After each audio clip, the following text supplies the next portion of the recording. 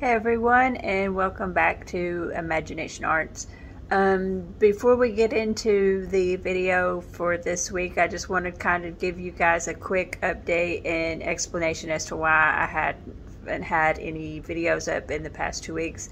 One is because of holidays and schools being out. I've been helping take care of my grandkids, and also the other thing too is I've been kind of taking these last couple of weeks off on making videos, trying to concentrate just really on focusing on my art and, you know, getting my skills down and working on pieces just for myself and not for any videos.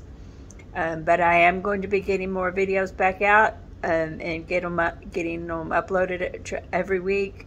There may be, I just wanted to explain to you guys that with the way my things are going with me right now, there may be weeks here or there where I might not have a video up, but if you follow me on Facebook, I will be keeping updates posted on that as to when and when I won't have videos up. So just be sure and follow me on Facebook so that you'll know if I'm not going to have a video up that week. Again, I'm going to be working on some more videos, and I will try to have one up every week. But like I said, there may be times where there may be weeks where I won't have one up. So again, to keep up to date on what's going on and to let you know what's going on in my videos and following along with me in my progress and learning as we go together and experimenting with things. And I hope you continue to enjoy my videos, and thank you for watching. And now let's get into this video.